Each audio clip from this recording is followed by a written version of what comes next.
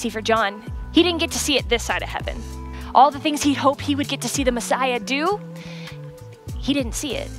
He didn't even get to see when Jesus laid down his life on a cross and was buried in a tomb.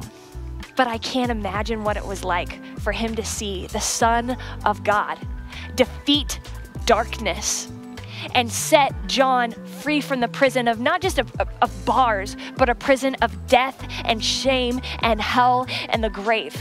He got to see it. And not just for John, but for anyone who would put their faith in Jesus, that they would know freedom ultimately. And he got to see what he hoped to see, and that is the Son of God sit down, Jesus at the right hand as King. You see, he expected Jesus to do one thing, but Jesus didn't meet his expectations. No, he exceeded them.